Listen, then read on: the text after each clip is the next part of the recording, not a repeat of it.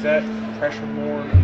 Yeah, again, I don't know if you can put, again, this sounds like coach speak, but I don't know if you can put more pressure than you do on yourself anyway.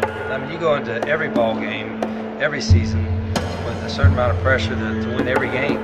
And I think, is there heightened pressure because we've done poorly the last 2 years? Externally, you may think so, but internally, it can't be no more than what we've already done. I mean, it's not like we're playing, oh, okay, first year we got excuses, second year we got, no, we fully expect our guys to compete. We always set a goal to compete for the Big Ten championship. I don't know if we've done it yet, if we're going to deserve to win it, but I would think that's going to be our goal and expectation every year.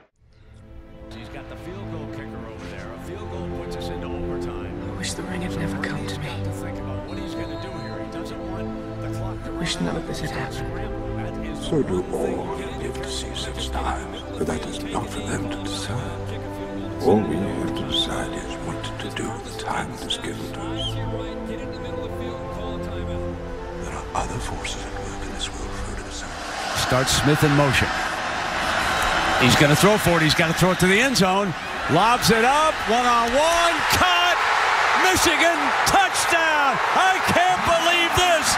Rory Roundtree. There's a penalty flag thrown at the 2-yard line. Touchdown is the call on the field with 2 seconds remaining. It counts.